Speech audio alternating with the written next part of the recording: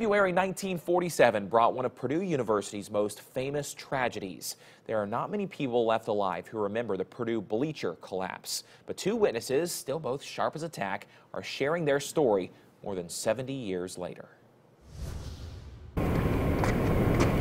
Augie Martin is 92 years old. About 10 a.m. Monday through Friday, you'll find him walking the track at Lambert Fieldhouse. Practically every day of the year. Augie is the definition of a Boilermaker.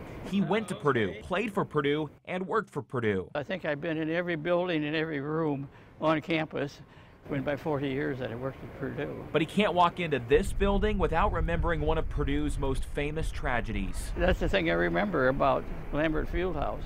Monday, February 24th, 1947. That day was a very exciting day on the Purdue campus because that evening, 7 o'clock, the Boilermakers were going to play Wisconsin in a basketball game here in the Fieldhouse. The game was a complete sellout. There were 11,000 people packed into the stands.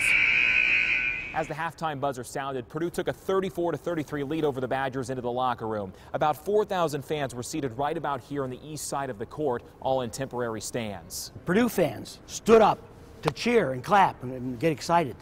And as the players left, they sat down in unison. And as that happened, the bleachers on the east side of the Fieldhouse started to collapse. I didn't see it happen because we went down at the half. Bill Berberian was the starting guard for the Boilermakers that day. He may be 96 now, but remembers it vividly. When I came up, all the stands were flat. People described it, who were there, described it as like an accordion, collapsing on itself. This was like riding down on a roller coaster. It was a slow fall down. It was kind of floating. It was surprising that it didn't crash. Reports say 250 to 300 students were injured. 3 were tragically killed. Historians say more would have died if it weren't for the Lafayette airwaves. John DeCamp was broadcasting the game up in the balcony for WBAA radio. And he said, we need ambulances, we need doctors, we need nurses. People came in trucks to take students to the hospitals. And I had a lot of friends,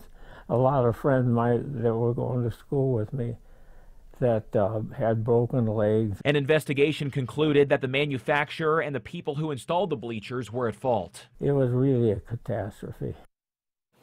Well, Purdue was not held liable, but ended up paying for all the medical and funeral expenses for its students.